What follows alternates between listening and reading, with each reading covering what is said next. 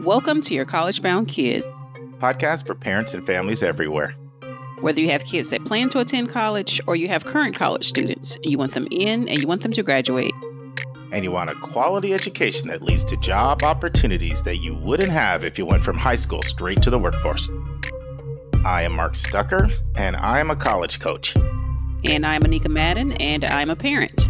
It is Thursday, February 14th, and welcome to episode number 55, 15 different ways to apply to college. In this week's news, parenting the college admission applicant as an admission dean. And we're in chapter 55 of 171 answers, and we're talking through the 15 different ways that your kid can apply to college. And we have a special part 2 from the listener's question last week on Satisfactory Academic Progress. And Mark is going to share 13 questions that you want to have answered when looking at your school's SAP policies. And this week's interview is with a special guest, Dr. David Williams. So you want to be a doctor or a nurse? What you need to know. So Anika, do you remember when we first started this podcast and we came on and we talked about what our New Year's resolutions were and we talked about getting in shape and losing weight? You remember that?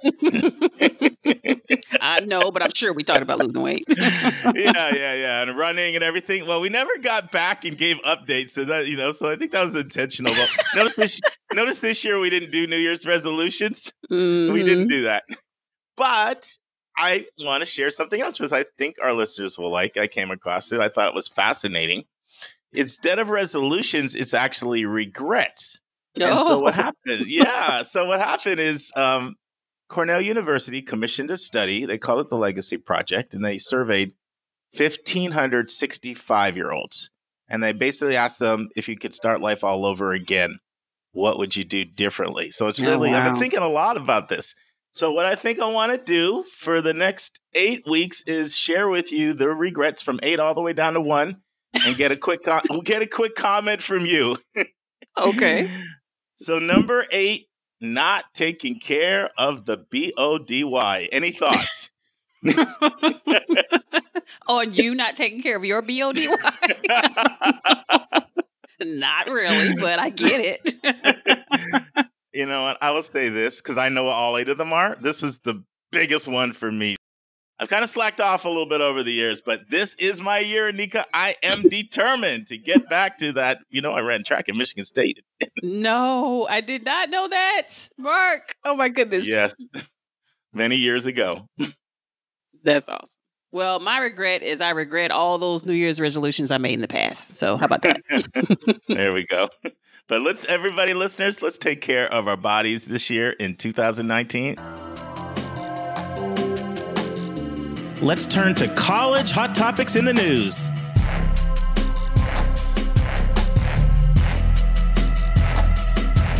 All right. This week's article is from Mr. Brennan Barnard. He's written in the Forbes, and it's all about parenting the college admission applicant as an admission dean. So Brennan, Mark, as you know, is not just a director of college counseling, the college admission manager for Harvard Graduate School, a well-written columnist, and goodness, even a firefighter, volunteer firefighter. So that was awesome.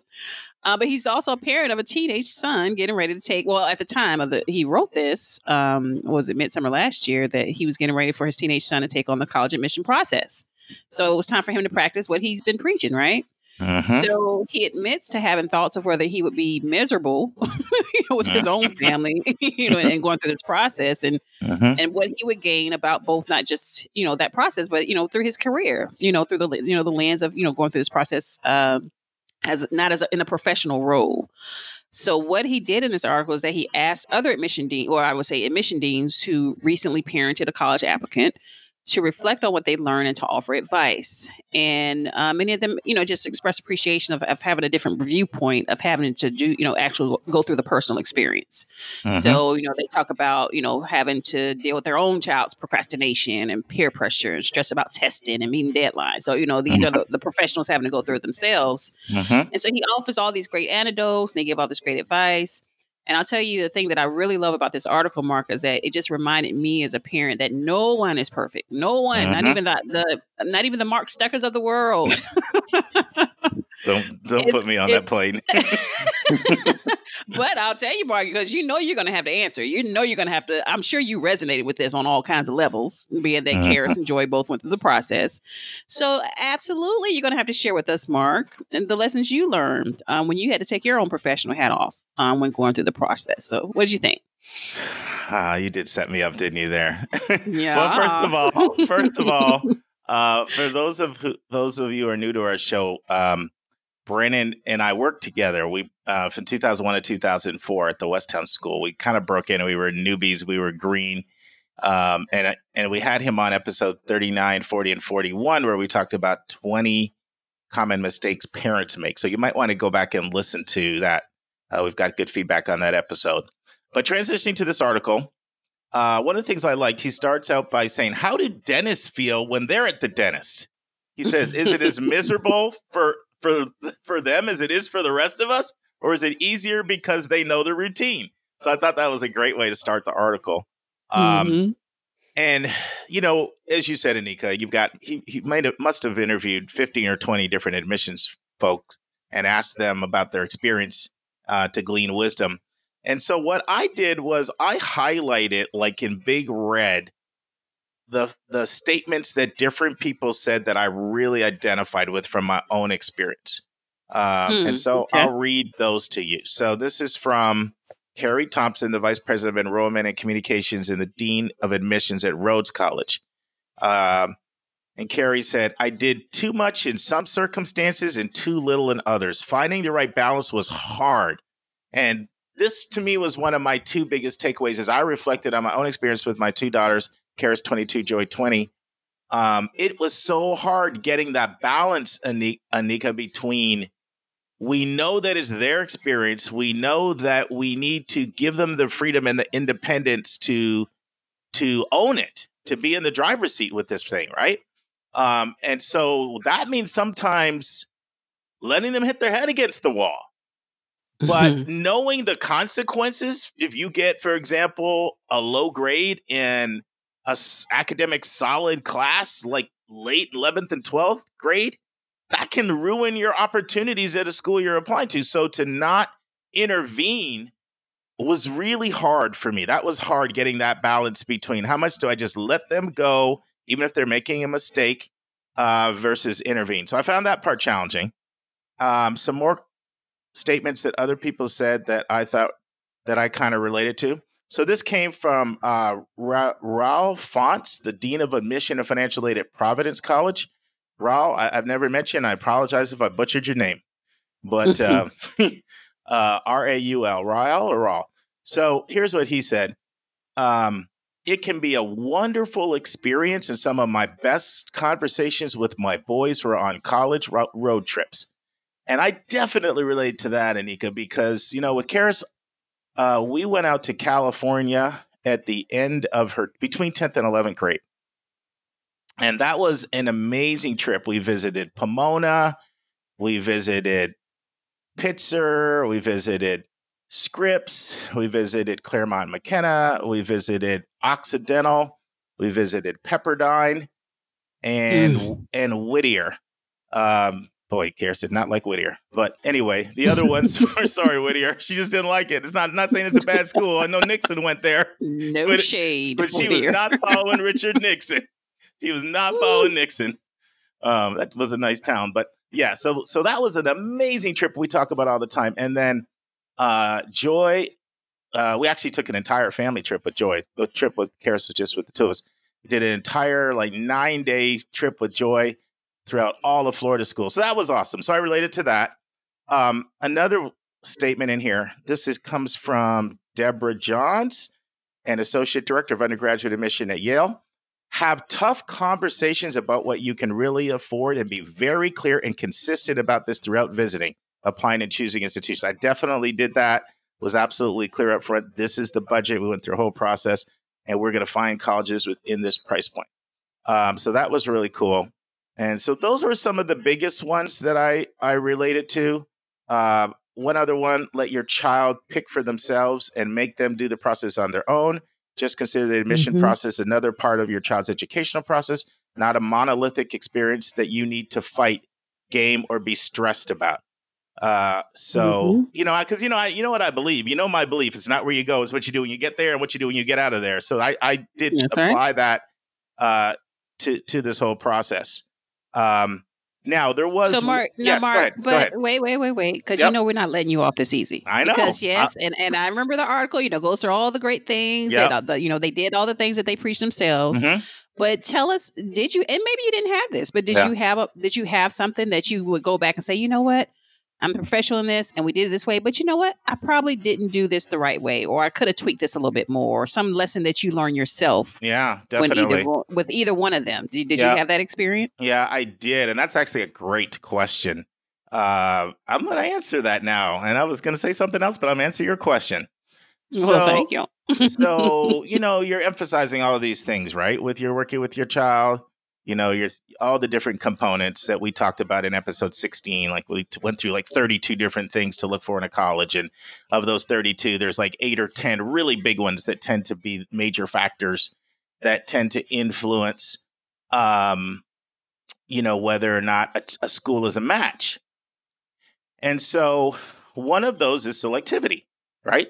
We thought lots of other things, right? There's location, and there's distance from home, and is the school strong in your major, and what's the makeup of the student body, and all kinds of different things. Cost, you can go on and on about all the different factors people look at when they evaluate a school. But I didn't put enough of an emphasis on selectivity with Joy. And I'll be really transparent with you, Anika, and with our listening family here. Joy's thinking about transferring from Valdosta. She is on honor roll and doing extremely well there, but she really would prefer to be around students more like her. And she's an extremely strong, like the school had all the other things that she wanted other than the selectivity piece. And I figured, okay, she can get in the advanced classes. She can go in the honors college. She can do all that. It offers so many other things. But so that would be something that I would have emphasized more than I did, because it's turned out to be more of an issue than I anticipated it being. So I'll stay tuned and give you the update, whether or not she transfers or not, but she wants to make that decision in the next 60 days. Oh, good. Well, good for her that she's tackling it now and not waiting until the end for any regrets, right? Yeah, but there's one more thing I have to share before we move on.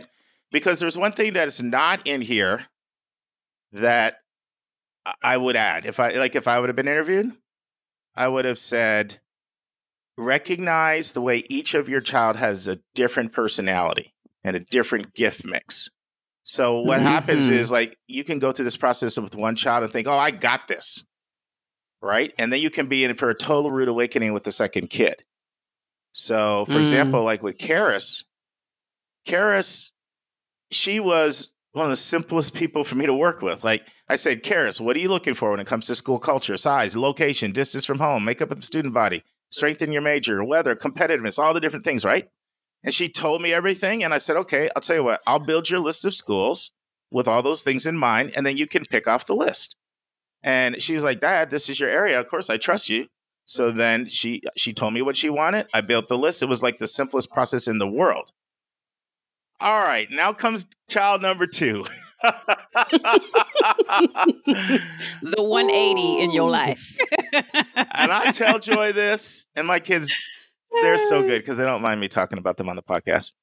But Joy, Karis, one of the easiest college process. Joy was one of the hardest for me because she's feistier, first of all. And I try to give her advice. You don't know everything.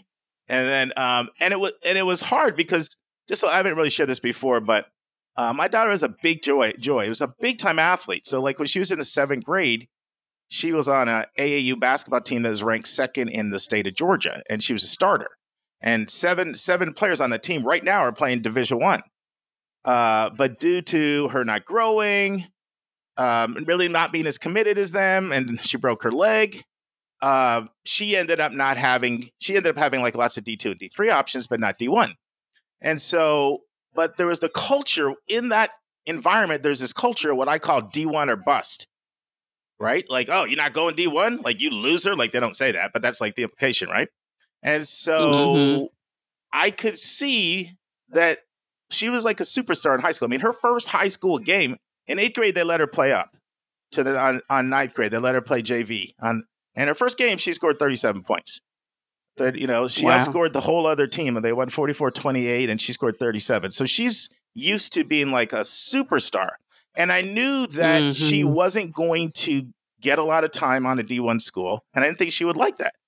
So she keeps wanting me to look at all these big-time schools, and I have to have some honest, transparent conversations like, Joy, I'm not going to whatever, California to look at that school. Like, and so then it's, so you don't believe in me? So I had to deal with that, right? It was so difficult. And it didn't help because both her trainer and her high school coach said she's a D1 player. So she's like, my coach believes in me, my trainer believes in me, and you don't. And so that was just very, very, very difficult. So we're in a great place now. Believe it or not, she went all the way through the process, had offers, and decided not to play. But so that's one thing that I would add. Now, before we transition, Anika, you've got a kid that's been all the way through this, and you've got a second one. So I need you to at least give me, not me, our listeners, one pearl of wisdom yourself. I'm gonna give you Carrie Thompson's pearl that you mentioned earlier at Rose College. Chill, it's going to be fine. That's a good one. Yes, especially for you, your head is gonna go. You're not the chill. You're not usually the chill kind of person. Miss Anika, perfectionist Madden over there. I'm making my way toward it. I promise you. Hey, like you said before, I'm just a mom on the struggle bus. I like that. On the struggle juggle bus. We better end right there. Now it's time for our step-by-step walkthrough of the college admissions process.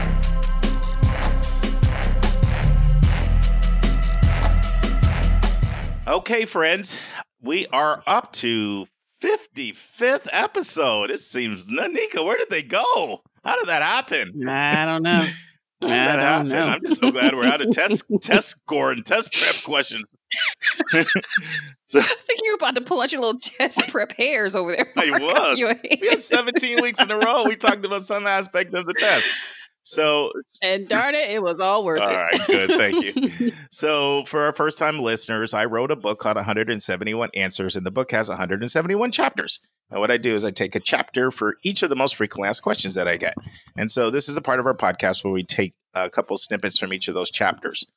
And if you ever want to know what we're going to discuss in the future, you could just go to 171answers.com, and there's a big red tab that says, look what's inside the book, and you can see what's coming up from 56 all the way to 171, and you'll know what we'll be talking about for the next 100 and whatever that is, 116 weeks or whatever. Yeah, I did the math right there.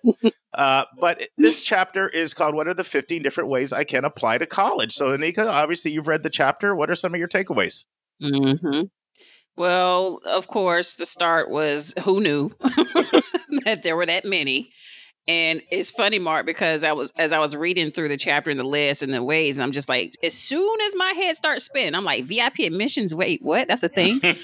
And then just as my head starts spinning, you go, you politely write, your head may already be spinning from all of these methods. And I'm just like, yeah. So, I mean, it's crazy. It's amazing. Like, who knew? And I'm definitely not going to, I'm going to let you tap through, through the ones I'm sure that you want to highlight through this. But I mean, VIP admissions, like what? What is that? Mark, tell us what's going on here. Well, I think that the reason that may be confusing for you, Nick, is because there's so many names for it. Because we have talked about that before in the podcast. Those are like those snap apps. Some people call them fast apps, priority apps, where you get something in the mail and it says you don't need to do an application fee. We've identified you as this outstanding student and you're eligible for $20,000. No essay, just blah blah blah. Submit it and remember. Do you remember us talking about that? Yeah, I do. Yeah, because those are appealing to people because they're kind of smart in a lot of ways because they appeal to people's sense of achievement and recognition because they're saying we've identified you. Then they appeal to money, and then they're also convenient. Right. So, but let's not talk about that one because we've talked about it already. And I want to talk about rolling admissions because if you go back to episode 4, we did a real deep dive into the 10 frequently asked questions about rolling admissions, and we talked about how it's different from early action there.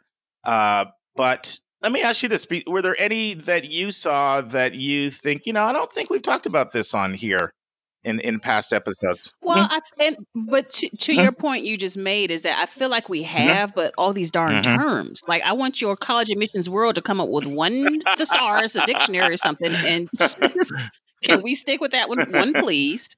I mean, because if you think about deferred admissions, late admissions, transfer admissions, we've talked about all of that, but it's just it's scientific, right? They've got these these terms attached to it that you may have realized that you didn't know anything about, but you actually did. So I feel like, I don't know. You want to stick to the deferred admissions, because I know we talked about that one before, right? Yes, we have. In fact, Rick Clark came on episode 49, Georgia Tech's admission director, and we did a whole interview on deferred and denials and how to handle it deferred. In the book, I talk about two different types of deferreds. There's deferred when you apply ED or EA, and they want to compare you to other students that come in later in regular admissions. And so it's kind of like a wait and hold. We'll get back to you later as we evaluate your progress and we evaluate the other applicants that come in. And then there's the gap year. So the gap year is the second type. And we have talked about that, and we have some podcasts coming up talking about gap years. But so there are really two types of deferred admissions, right? There's what we think of as deferral from EA or ED to the regular round, and then there's a gap year. But there are a couple in here, Anika, that I don't remember us talking about. I think we've touched on. And I was just going to say, early evaluation, we definitely haven't talked on that. Yep, you're right. You're right. So what did you learn about did you learn anything from what I said in the book about early evaluation? Well, let me let you define that, because I did have to go back and stare at it, because it is a lot. I know, I'm serious. It's just like, my gosh, and all these terms and everything. Just the word early is used like 5 times, right? There's early action, action 1, early action 2, early decision 1, early decision 2, and then we've got early evaluation, right? Actually, friends, there are not 5 ways of applying with the name early in it. There are 6. I forgot restricted early action just now when I mentioned the other 5 methods of applying early. This is sometimes referred to by the acronym REA, and others call this single choice early action, which isn't a 7th early method of applying, but just another term for restricted early action. Here you apply early action, but there are some significant restrictions on what other schools you can apply to early if you want to apply to these schools. So you're preserving your ability to play the field and look around until May 1st, unlike early decision, but you sort of need to show your hand and let these schools know that they are more than likely your first choice. Before I say this, I want to say something, because if I don't say it now, I think I'll forget it.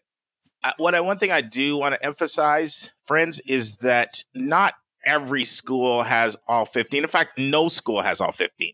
Most schools will pick somewhere between 2 to 6 of these methods that they will use. So that's important, right? So if you're looking at an individual school, then you don't need to know, like, okay, how are they using these different 15, and what terms are they using? Are they calling it VIP or SNAP or priority? Are they calling it EA or ED? No.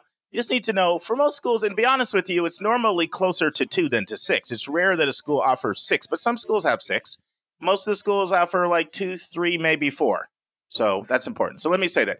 So with early evaluation is interesting, because students apply through the regular admission round, right? So remember, with regular admissions, if you apply in September or if you apply just before the deadline in January, the notification date is the same, right? It's not like you hear earlier because you got your app in earlier, like you do with both rolling and early action or ED.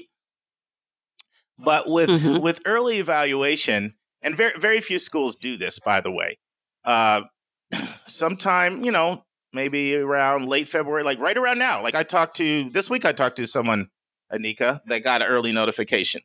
Yale was doing early notifications, some that were coming out this week.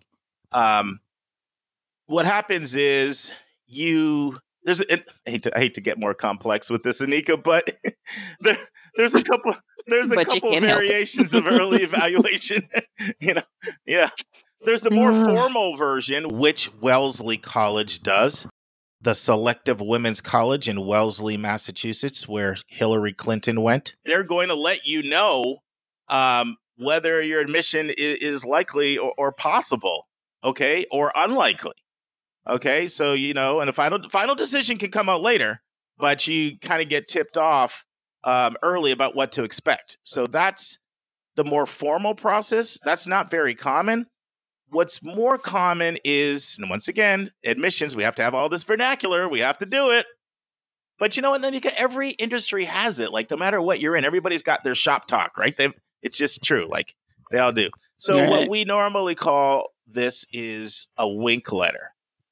And it's a wink letter, and it's just like it sounds. So it's a letter that will arrive, and it will say, after reviewing your application, we regard you as one of the more extraordinary applicants in our applicant pool this year. And we are very, very excited about the thought of you joining us in the fall.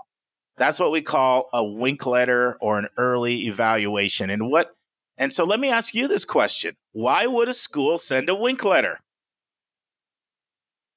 I have no idea. Because to me, I have no idea. Hey, that's why are you taking me through all of this? No, it's an honest answer. I have no idea. I'll tell you why. Because one of the most powerful things in admissions at yielding remember yielding, right? Yield. When I say yield, it's just the percentage of admits that choose your school. So I'm going to use that term a lot, yield.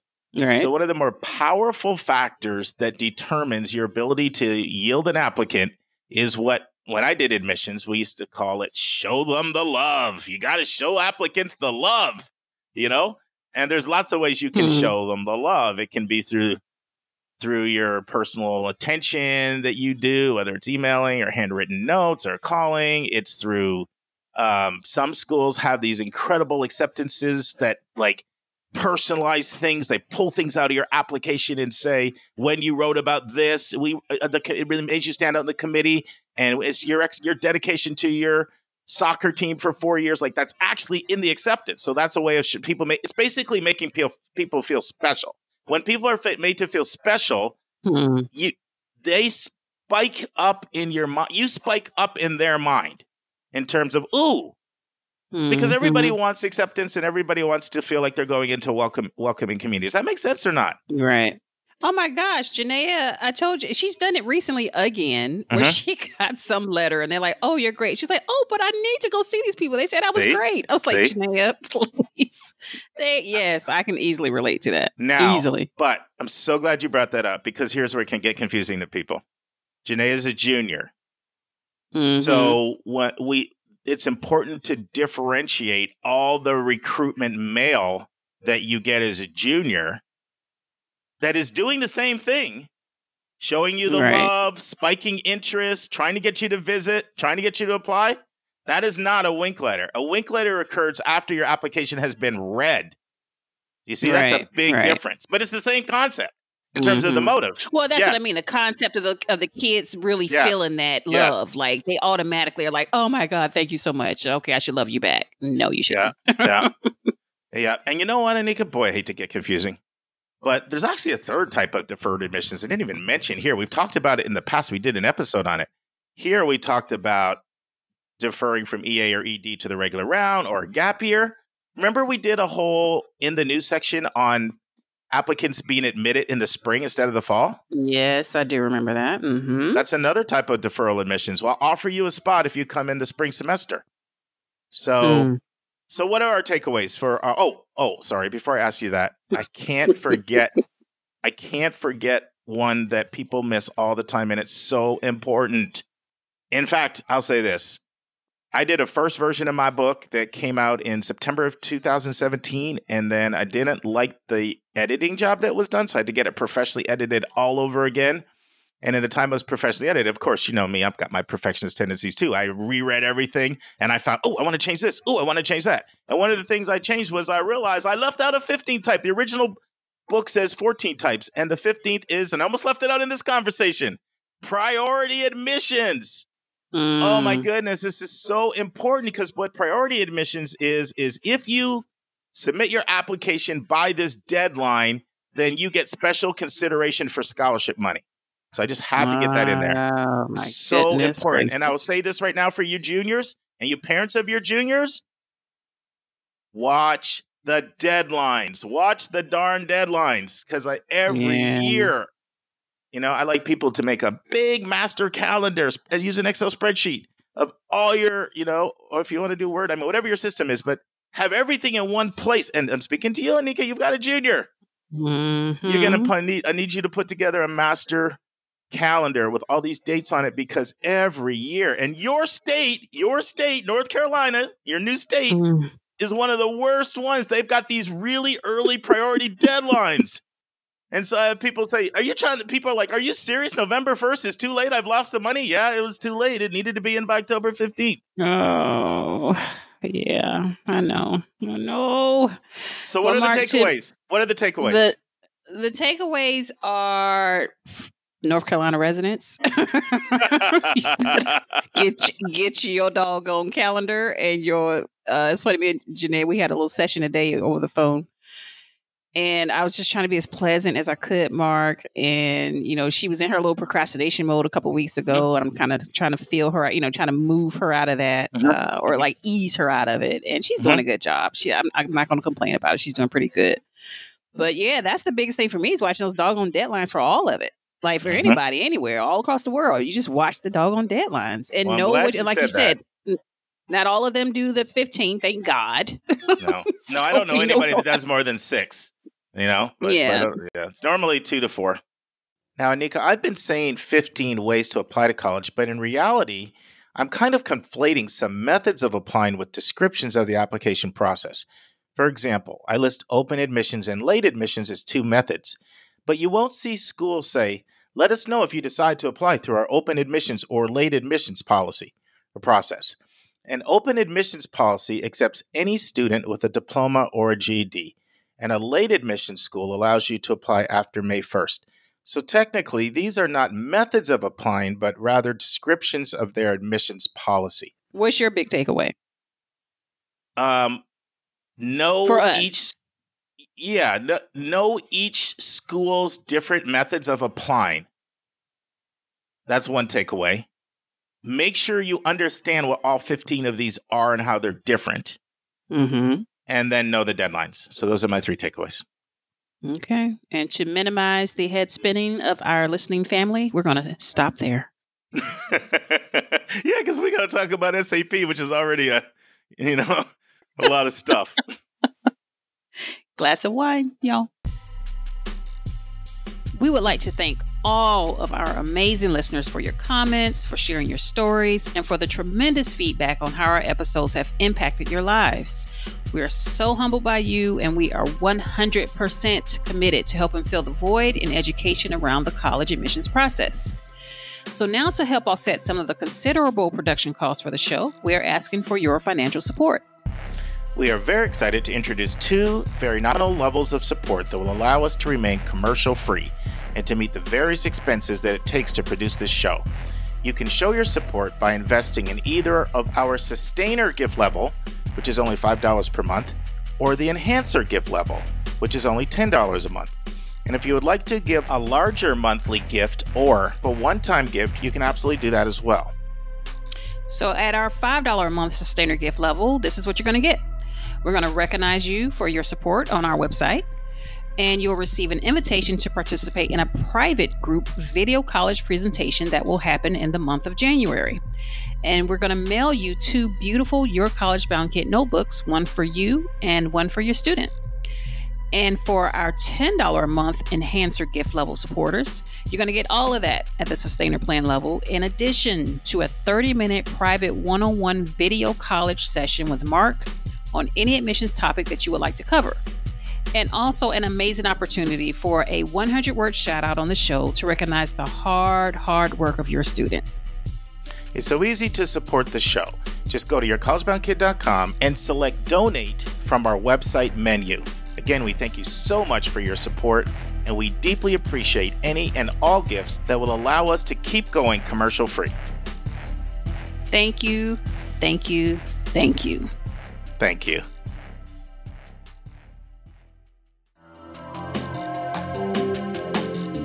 It's time for a question from one of our listeners.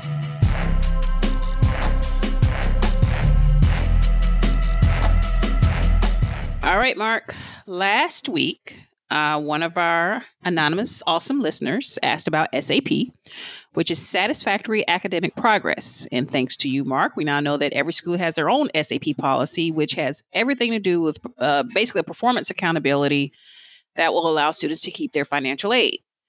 So, Mark, in your comprehensive, awesome nature, you want to share with us 13 questions that we want to have answered, or definitely should have answered, when we're looking at these schools' SAP policies. Did I catch a dose of sarcasm with your comprehensive nature there? Was that a little? Because you're going to kill me. It was a sarcastic compliment. Okay. I'll focus on the compliment part. But you're going to kill me. But of course, I had a week to think about it from last week. So, I added a 14th as I thought about it more. I'm going to say, did it jump to 31? No, only 14. Only 14. So okay, what I'm going to do is I'm going to share 7 and then real quickly, and then I'm going to ask you if you have any thoughts on the 7, and then I'll share the last 7.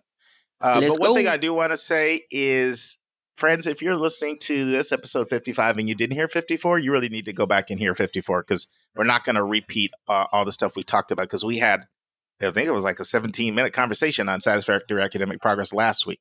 So we are going to assume that you heard that and you know what we're talking about. So what we're talking about in part 2 of this, because Anika has helped me to not do information overload on folk, is, that's a compliment. So what we're talking about today are questions that you need to ask your own school about their SAP, which is just an acronym for Satisfactory Academic Progress. What about their policy? These are things that can vary from school to school. So these are basically 14 things you should know about your policy, is another way of putting it. And I do want to say this. Fortunately, Satisfactory Academic Progress is not something where the standards are set extremely high, right? Like, you're not going to find a school that has a SAP policy that says if you don't graduate in 4.5 years, time to bounce, you're out. You're not going to see a school that says if you don't have a 3.75, hit the road, dude, you lose your money. You're not going to find that. Where you will sometimes see this, and this is very important before I get into these 14 points, is merit scholarship retention. And I do not want people to confuse Satisfactory Academic Progress with merit scholarship retention. If you're getting a merit scholarship, you do need to know what the GPA is in order for you to retain that merit scholarship. And I have seen some merit scholarships, Anika, that have policies as high as you need a 3.75 to keep that puppy. Mm-hmm. So you got to know that. So that's completely different. It's still money, but we're not talking about that. We'll get to merit scholarships later. Not this podcast, though. Not this podcast. All right, let's dive in. So first, what is the minimum GPA? Okay, what is the grade point average that you need to have in order to keep your money and not lose your money? Very important.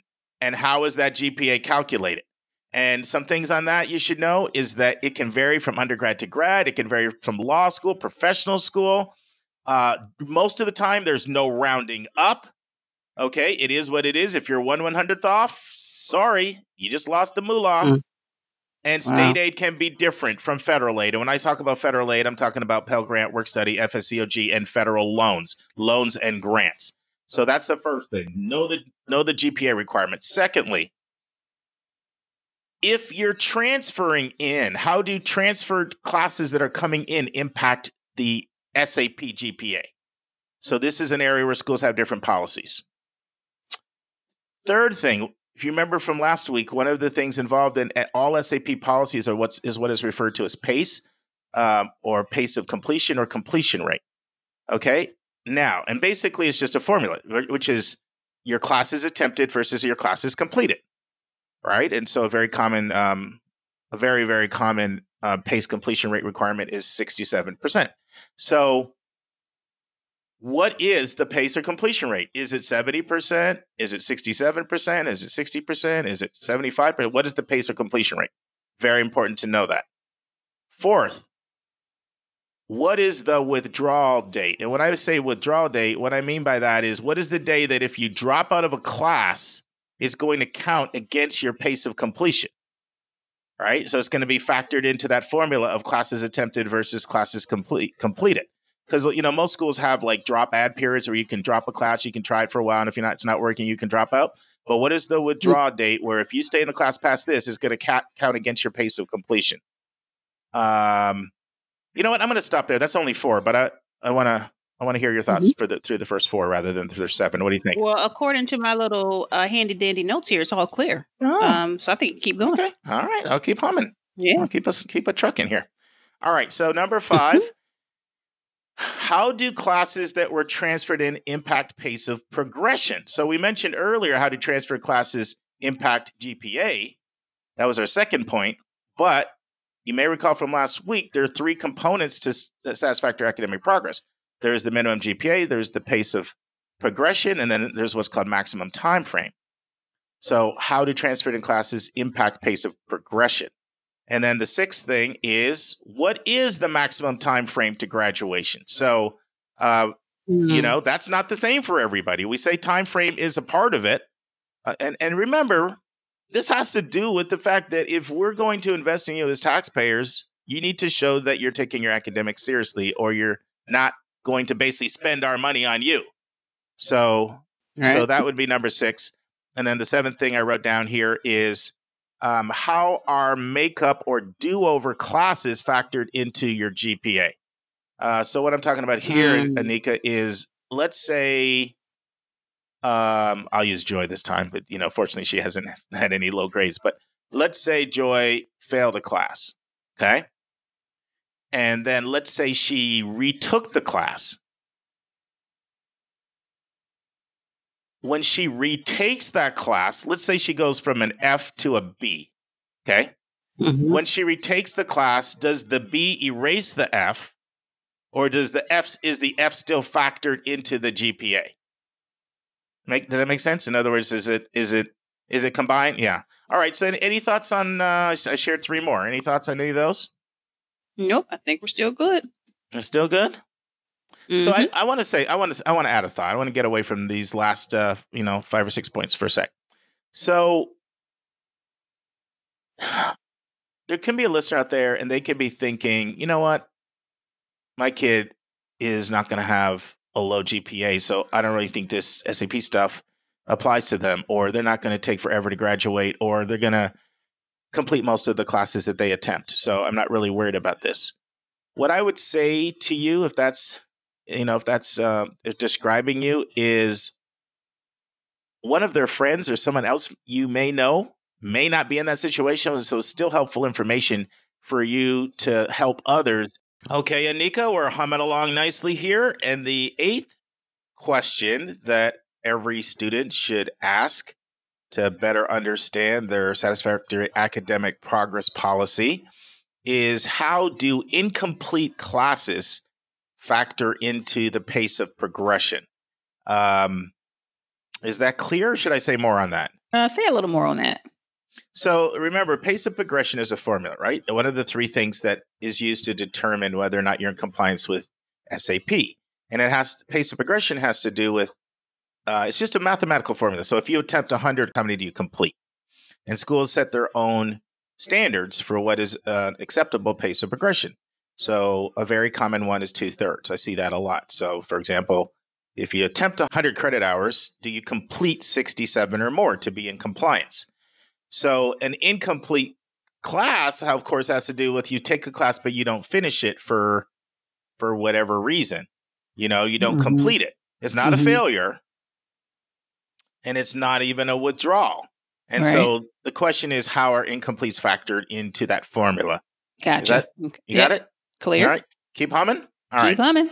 Number 9, how are audit classes factored into pace of progression? So some schools will count an audit against you. You know how you can, I don't know. Have you ever audited a class, Anika? I have not. I've known people to do it. And I don't totally understand it. So I think it's worth explaining it, Mark. So I did it in grad school. So when you audit a class, you have permission to be in the class. Right. But you have no responsibility at all to turn in any of the work. It's like you're a silent listener and you're absorbing everything. And so there are schools that will count an audited class against your pace of progression. And if someone's into taking a lot of audited classes, that's something you're going to want to know. Okay. Number 10, how are classes you withdraw from factored into pace of progression? Okay. So before we talked about you want to know the withdraw date, right? What's the date? But how are they factored in?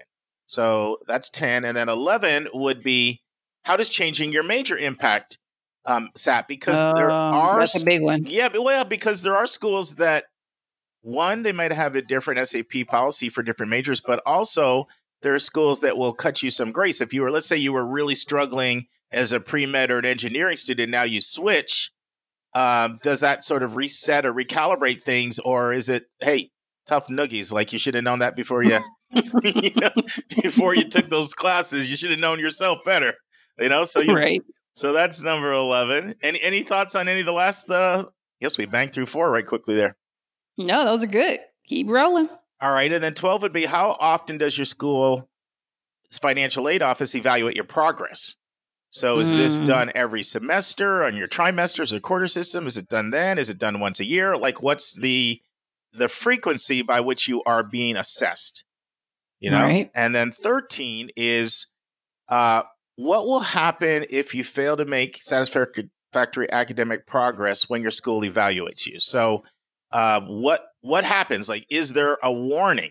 So in other words, some schools have a whole system, like the first time you get a warning, and then the next time you lose your money. And then other schools, like first time you found out that you're told you're not in compliance and you lose your money, and then a school could have like a couple warnings. So what's the process? What are the steps involved? When you notify it, are you losing it, or is it like some kind of probation or warning system? Got it. That's it. And then the last one, number 14, is it really has to do with what is their notification method? Okay. And there's a couple components to this.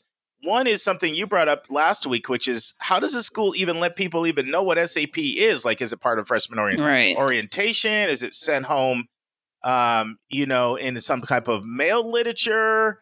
Is it posted in a portal? Is it your responsibility of an advisor? Like, how do they initially even communicate to you? One, what their policy is. Two, where you find it. And the second component of this is, how are they going to notify you if you're in danger? Like, is that through email, or is that through email and portal? What? So that's it. So what do you think? And well, that notification, is huge with me. And as a parent, I want to know too. So, when you get into college, it's all about, the kids, they don't have to tell you everything, even though you're paying all the bills.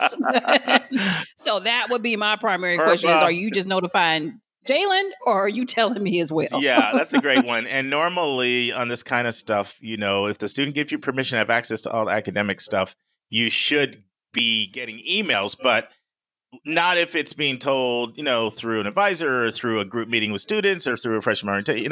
Depends what the notification method is. You know what I'm thinking right now? What's that? I'm sapped out. Just like we did a 2-parter on sap. I was test prepped out. Now I'm sapped out. Well, I want to be sap free, Janaea and John. That's better. You know what, though? Sometimes when we talk about this, we think, well, we're probably, because a lot of times, just being honest, a very common standard on the GPA side is 2.0. And like I said, a very common pace of progression is 67%. A very common longevity or length of time is 50% more than the length of the program. 6 years if it's 4 years, or 180 attempted credit hours at a 120 to completion. But 10% of students in NICA have less than a 2.0. That's high. You said that. That's pretty alarming. Yeah, so basically, around 10% of people are probably losing or not being in compliance with SAP at some point. So it is something that I want to get the word out on. But I'm ready to move on to our interview and then next week's preview. Moving on. Okay, friends, I am so excited to bring you a lifetime friend. We've called each other cousins. We're really as close as brothers. I think you're really, really going to enjoy what Dr. David Williams is going to share with you as he talks about opportunities in healthcare careers, particularly being a doctor, being a nurse, and being a physician assistant. And what he had to say was so good that we're going to split it up and divide it up over the next 4 episodes. So listen and enjoy my lifetime friend and brother, Dr. David Williams. And now, this week's interview with a special guest.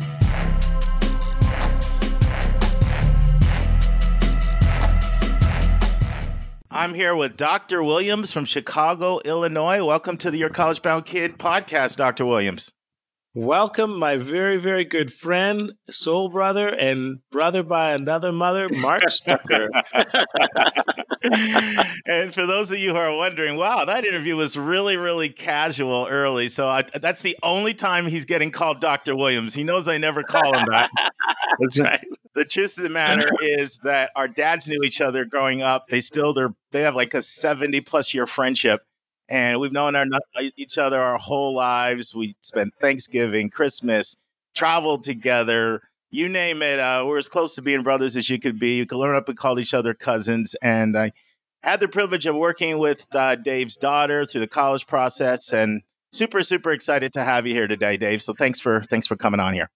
That's right. We've shared beds and sleeping bags at various homes and camps throughout our lives. Yes. We used to go to summer camp together every summer, but we won't talk about that.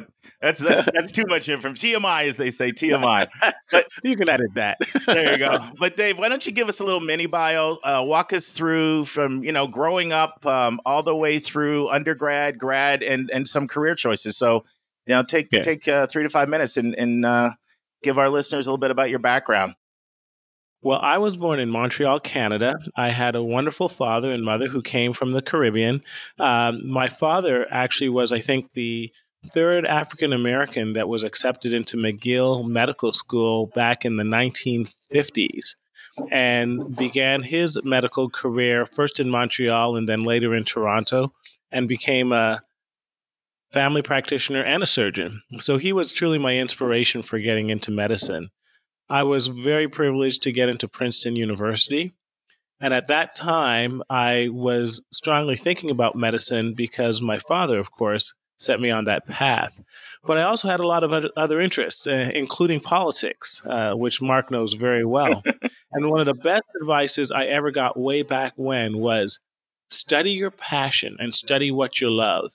And then make your profession suitable to your passion. And the other advice my advisor said is, once you take your pre-medical prerequisites, use the opportunity to take the major that most interests you. Because at the time you apply to medical school, they'll be far more interested in an English major with passion than someone who just took biochemistry because he was fulfilling a pre-medical prerequisite. And that was a fantastic advice. I had the opportunity at Princeton to get accepted into an undergraduate program called the Woodrow Wilson School of Public and International Affairs and spent the last 2 years after my medical prerequisites were finished studying international politics and socioeconomic issues dealing with relief and international health. And that culminated in me spending about 4 or 5 months in West Africa, in Niger, during the 1985 famine there. From there, I was accepted to Harvard Medical School, where I spent 4 years plus another year doing research, and eventually ended up in internal medicine after rejecting surgery. And then from internal medicine, I switched to emergency medicine, which I've been doing now for the last 20 years. So my life has taken a rather circuitous choice in terms of how I eventually ended up. But I've loved the journey. And once again, the journey was always motivated by what interested me and what my passions were. And so I think that's what was the guiding beacon in my career. That's fantastic. So, Dave, that was great. I'm going to ask you to fill in, add a little more color in there, fill in some details. Yeah. You kind of skipped the story about trying to make Princeton's basketball team, so I need you to tell that one. Well, it was interesting. When we were growing up, you and I remember well that we all thought we were great athletes. And I went to a relatively small private school, and we played basketball, and we were on track, and we always won a lot of Sportsman of the Year awards. And I think we were unprepared for the level of competition that you have to undergo once you get into college. So at the time, I had a wonderful, renowned coach called Pete Carrill of the Princeton Tigers. He barely knew me by name, but knew me as this guy who was always there spending 4 or 5 hours a day trying to make the JV basketball team. And then one day he pulls me aside, and you might have to edit this comment, but he says, "What's your name, kid?" And I said, "My name's Dave Williams, sir." And he says, "Williams, I love your spunk and your dedication, but you can't play worth. How'd you like to be the manager?" So from there, I realized that despite my abilities, I was not going to be the next Golden State Warrior hero. The first couple of years of college were actually pretty rough, because the other thing I realized was that I wasn't quite as bright as I thought I was. You know, you go to high school and you might be the tops in math and science, but when you went to college, you quickly realized that there were a whole lot of people a lot smarter than you in a lot of fields that you thought you were relatively strong at. And that's why I think the advice to focus on your passion and focus on what you're good at was so helpful for me. Because rather than try and bang my head against the wall and excel in physics or math or biochemistry, fields in which I was competent but clearly not excelling by the end of my first year, I decided, forget it. I love politics and I love history and I love economics. And that's what I made my major. And as a result, not only did I have greater academic success, but I had a much greater sense of personal fulfillment because I felt that it was more true to my nature. And so I think one of the processes we all go through in college is finding our strengths and weaknesses. And don't be afraid to acknowledge what you may not be so good at and to recognize what you are gifted at and to pursue not just your passions, but your gifts, because that'll help you in your success later on. Yeah, and that's really great. And I'm going to come back to that in a second, but I want to fill in another chapter. When you eventually came to the Chicago area, you went ahead and got another degree. Talk about that degree, why you got it, and if it's been helpful at all in your life. Well, after I finished my residency in emergency medicine, I noticed that there were a lot of changes that was occurring in medicine itself. One was the increased corporatization of medicine. The ways that we got employed back then and now was you could be part of an academic group, join a university, or you can join a big mega corporation that owned multiple contracts, ER contracts, or you can join what we used to call single democratic groups. I know I'm getting a little bit in the weeds here, but those were groups of 4, 5, 6, maybe 10 doctors who would get together, who would form a corporation and then would bid for a contract with the hospital to try and provide them with emergency services. Because I recognized the need to be involved in much more management and business, I pursued a Master's of Business Administration at Northwestern University and got that degree about 3 years out from my residency. And from there, I was able to parlay that into being a medical director for 8 years at a hospital in Chicago and to do other business ventures. So it was just an example of how, as the field was changing, an MBA did help me to recognize some of the changes that was going on in the field and take advantage of them. Great. So listeners, if you haven't figured this out yet, our subject for the day is called So You Want to Be a Doctor, because a lot of students do want to be doctors. And so I couldn't think of a better person to bring on than my good friend to talk about this. And his dear wife, Dr. Frida Williams, is also a doctor. So at the very end, Dave, I'm going to probably ask Frida to jump on and share what you missed out that you should have shared, if that's okay. Let's take a break to learn about Mark's recommended resource for the week.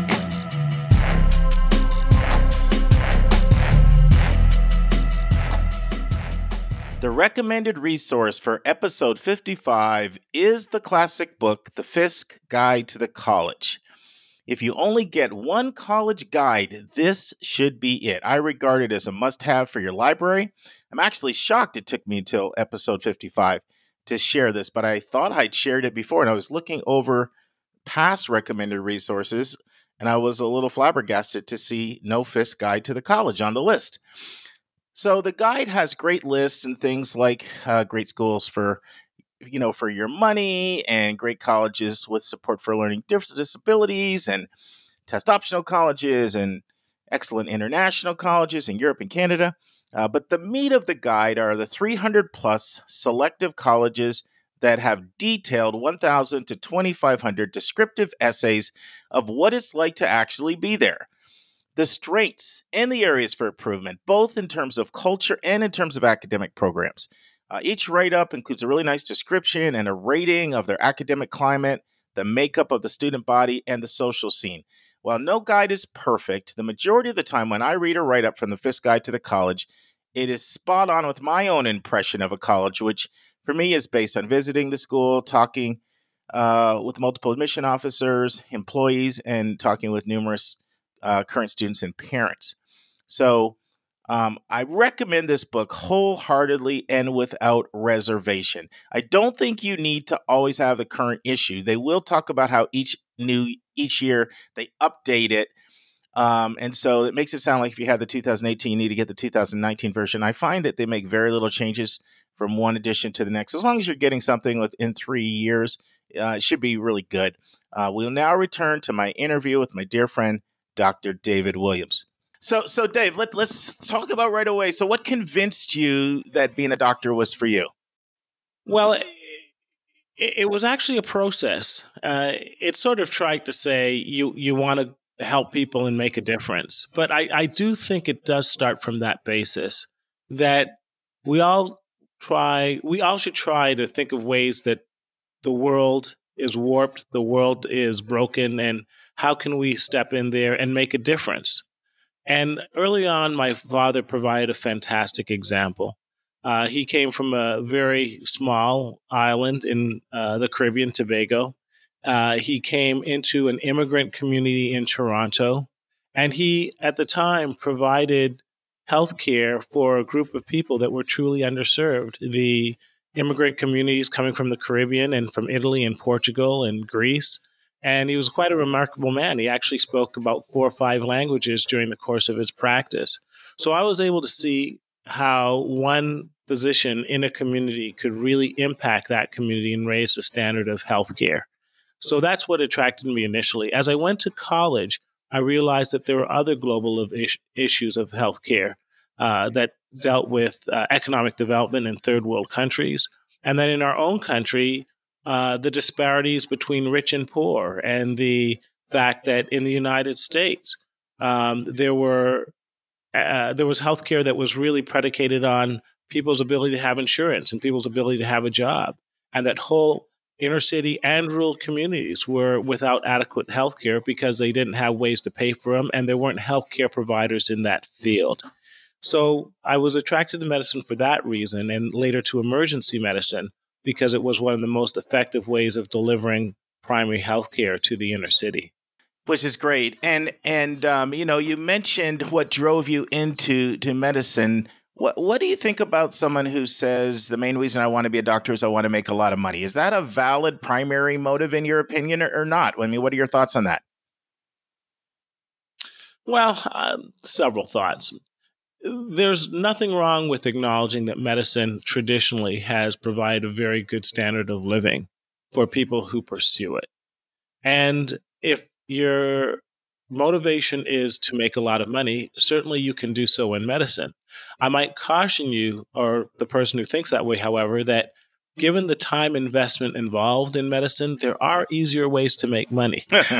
So when you consider that medicine requires 4 years of an undergraduate degree, 4 years of a medical degree, a residency that can stretch anywhere from 3 to over 10 years, depending on the field that you go into, and another several years after that to get established in your given field, and that at today's college and medical school prices, it may require a commitment exceeding $500,000 plus dollars, then most financial analysts would say that if you do other things like real estate or business or X, Y, and Z, you could probably get a better return on your investment than pursuing medicine.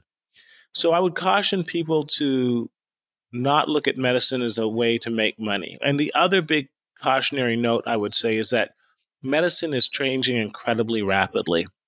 We have the forces of corporatization that is rapidly taking away a doctor's ability to be an independent player in the healthcare field. By that, I mean most doctors are coming out and they're salaried, and they are subject to forces of supply and demand, which means depending on their geography or their position, they may not make nearly as much money as they thought they'd make.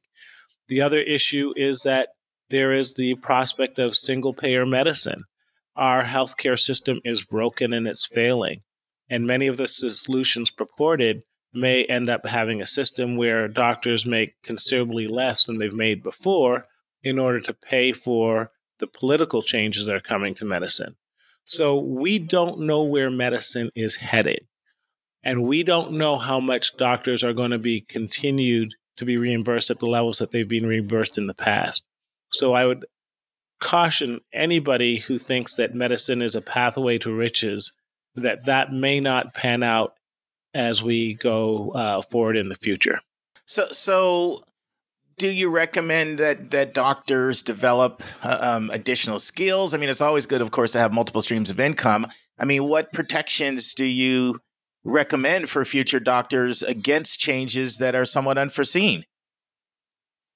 Well, the first thing I would say is that if you are in high school or just getting into college, the changes that are going to occur are going to be so far out that you're not really going to be able to predict them, because you're looking at trying to predict 15 years in the future, right? Mm-hmm. You can't do that when you're a high school student. You can't do that. And so any advice that says, go into this particular field or develop these particular skill sets in order to preserve a level of income in the future is speculation at best. We don't know where the future is heading.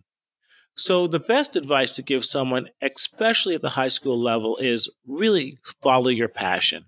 Figure out what it is in life that you really care about, number one, and that you're good at, number two, and try the meld the two. And if it turns out that you think that you would love to go into medicine, and the field in medicine that you're going to be good at is going to be surgery or gynecology or emergency medicine, focus on pursuing that first and becoming the best that you can be. 10 years from now, 12 years from now, when you're in your residency, then you can start thinking about how can I take these skill sets that I've acquired and best maximize them given the changing landscape that we have today. I know that sounds very general. No, that's good.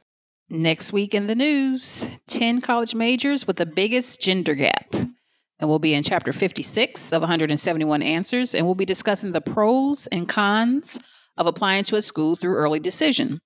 And it'll be that time again next week for our bonus content. And get ready for part 2 of Mark's interview with Dr. David Williams. So you want to be a doctor or a nurse? What you need to know.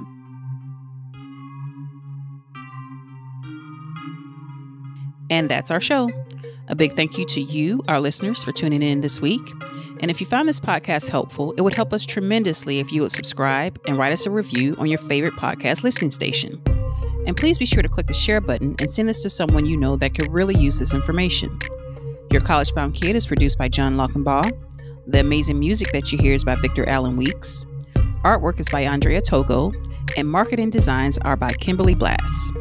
If you want to get a copy of the book, 171 Answers to the Most Asked College Admissions Questions, you can go right to 171answers.com. And if you want to have a college coaching session with Mark, you can send him a text to area code 404-664-4340. And if you have a question or a few questions that you would like for us to answer on the show, please email us at questions@yourcollegeboundkid.com. That's questions with an S at yourcollegeboundkid.com. Every week, we'll take one question and include it in the episode. We don't like your questions. We love your questions, so send them our way. And by the way, check out our website, which is just simply yourcollegeboundkid.com. Again, we thank you for tuning in, and we look forward to meeting with you again next week.